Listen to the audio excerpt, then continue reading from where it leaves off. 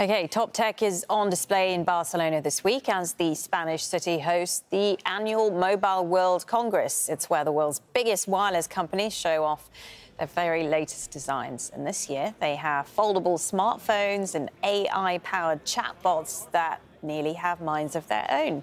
It's also the first year the event is back to full strength since the COVID-19 pandemic. And our very own Charlie Angela is there for us live in Barcelona. Charlie, so what's everyone excited about this year?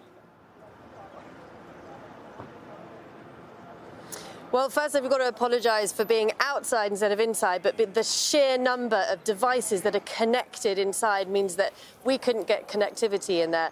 But inside, it's all about the future. And over the next 4 days, some 80,000 people from over 200 different countries are going to be looking at the products and the technology that are going to shape that future. And you're right in saying that this event started as one showcasing mobile phones, but now that mobile phone design and development has pretty much plateaued, it's those wireless technologies that are taking over. So we'll see the launch of a few foldable phones from some Chinese companies, but really the buzz is around the tech that you can't hold. The metaverse, which is essentially the internet in 3D, and generative AI, like ChatGPT, which is creating very human-like content and has certain industries like advertising, copywriting, and some journalists slightly quaking in their boots. Yeah, tell us a little more about the metaverse to people not so familiar about it. What is the future looking like? Well, it seems after a very rocky 2022 in which the company Meta said it was reducing its investment in the technology, it's really now becoming more of a reality. And we're hearing that 88% of global companies have invested in some way or another in this kind of virtual technology.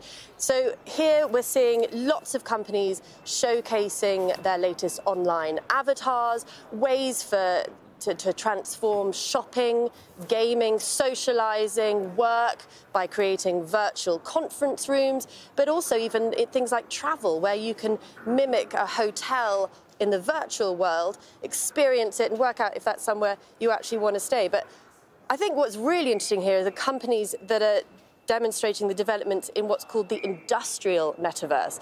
And that's something that we won't see as consumers, but it is happening. And that is where real machines, factories, buildings, cities, even transportation grids and electricity hubs are being created also in the virtual world, creating essentially a digital twin.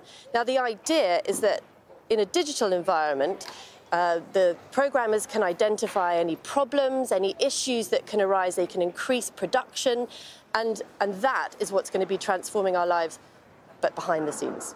Really interesting to talk to you. Charlie Angela there for us at the Mobile World Congress in Barcelona.